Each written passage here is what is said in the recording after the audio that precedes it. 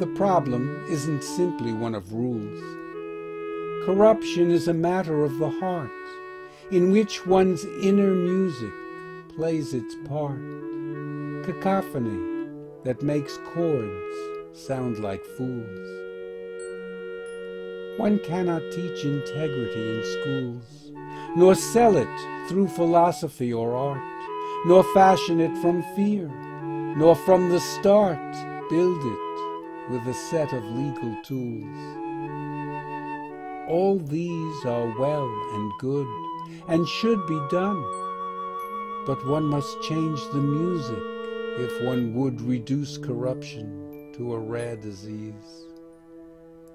One dances to a tune, for there is none not moved by music. So sing, and your voice could restore a bit of virtue.